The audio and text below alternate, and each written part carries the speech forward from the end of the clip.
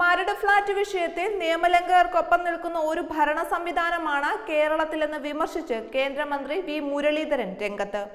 തീരദേശ പരിപാലന നിയമം ലംഘിച്ച് കെട്ടിയുയർത്തിയ മരടിലെ ഫ്ളാറ്റുകൾ കഴിഞ്ഞ ദിവസം നിലംപൊത്തി മണ്ണോട് ചേർന്നിരുന്നു. എന്നാൽ സുപ്രീം കോടതി വിധി വന്നതിനു ശേഷം വിധി നടപ്പാക്കുന്നത് നീട്ടിക്കൊണ്ടു പോകാനുള്ള സർക്കാരിന്റെ ശ്രമമാണ് പരാജയപ്പെട്ടത്.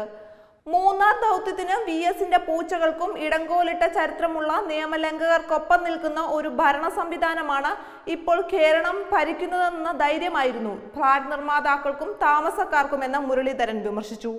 പരമാവധി സഹായിക്കാൻ പിണറായി സർക്കാർ പാടുപെട്ടെങ്കിലും സുപ്രീം കോടതി കനിഞ്ഞില്ലെന്നും മുരളീധരൻ പറഞ്ഞു.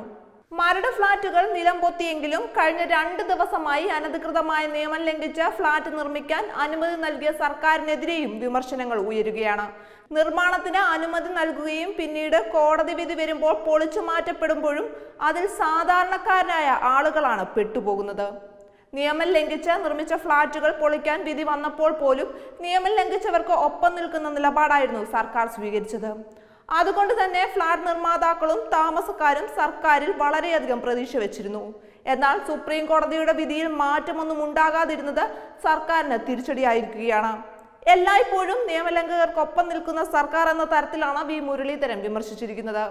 നിയമം ലംഘിക്കുന്നവർ അത് എങ്ങനെയും ശരിയാക്കിയെടുക്കാമെന്നും ഇനിയും വ്യാമോഹിക്കരുത്.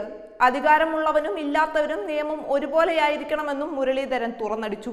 കൂടാതെ നിയമം പാലിക്കാത്തവർക്കുള്ള മുന്നറിയിപ്പ് കൂടി നൽകുകയാണ് ഫേസ്ബുക്ക് പോസ്റ്റിലൂടെ വി മുരളീധരൻ. നിയമത്തെയും പ്രകൃതിയെയും കണക്കിലെടുക്കാതെ ഉയർന്ന കോൺക്രീറ്റ് കെട്ടിടങ്ങൾ ഒരു തെറ്റും ചെയ്യാത്തവരെ പോലും പ്രതിസന്ധിയിലാക്കുന്നുവെന്ന വലിയ പാഠമാണ് മരടിൽ നിയന്ത്രിത സ്ഫോടന ശേഷം 4 ഇടങ്ങളിലായി അവശേഷിച്ച കോൺക്രീറ്റ് കൂമ്പാരം ഓർമ്മിപ്പിക്കുന്നത്. സർക്കാർ ഉദ്യോഗസ്ഥർ നടപടിക്രമങ്ങളിൽ വരുത്തിയ വീഴ്ചകൾക്കും ഫ്ളാറ്റുകൾ കെട്ടിപ്പൊക്കിയ ബിൽഡർമാർ നടത്തിയ നിയമലംഘനങ്ങൾക്കും ഫ്ളാറ്റ് വാങ്ങുന്നവർ ഇരയാകുന്നത് എങ്ങനെയെന്ന ഗുണപാഠമായി മരട് മാറണം. UDF ഭരിക്കുന്ന മരട് നഗരസഭ അധികൃതരുടെ ഇടപെടലുകൾ, ഫ്ളാറ്റ് നിർമ്മാണം ആരംഭിക്കുമ്പോൾ പഞ്ചായത്തായിരുന്ന മരട് ഭരിച്ചിരുന്ന CPMന്റെ ഇടപെടലുകൾ എല്ലാം ചേർത്ത് വായിക്കുമ്പോൾ സംഭവത്തിൽ LDFും UDFും ഒരുപോലെ കുറ്റക്കാരാണെന്ന് വ്യക്തം. മരട് ഫ്ളാറ്റ് വിഷയത്തിൽ സാമ്പത്തിക ക്രമക്കേടുകൾ നടന്നതായി പറയുമ്പോഴും കേരളത്തിലെ ഇരു മുന്നണികളും ഇക്കാര്യത്തിൽ ഒരുപോലെയാണ്.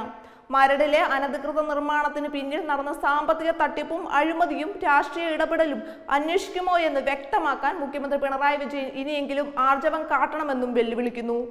മരടിൽ പൊളിച്ചുമാറ്റപ്പെട്ട ഫ്ളാറ്റുകൾ എന്നാണ് നിർമ്മിച്ചതെന്നോ ആരാണ് അനുമതി നൽകിയെന്നോ അറിയില്ലെന്നാണ് സംസ്ഥാന സർക്കാർ വ്യക്തമാക്കിയിരിക്കുന്നത്. ഫ്ളാറ്റ് നിർമ്മാണത്തിന് അനുമതി നൽകുമ്പോൾ മരട് നഗരസഭ ഭരിച്ചത് ആരാണെന്നും സർക്കാരിന് ഉത്തരമില്ല. നിയമസഭയിൽ നൽകിയ മറുപടിയിലാണ് സർക്കാരിന്റെ ഈ ഒളിച്ചുകളി. മരടിലെ ഉപഭോക്താക്കൾക്ക് കോടികൾ നഷ്ടം വന്നിട്ടും കൈക്കൂലി വാങ്ങിയ ഉദ്യോഗസ്ഥർക്കും തദ്ദേശ സ്ഥാപന അധികൃതർക്കും യാതൊരു കുലക്കുമില്ല.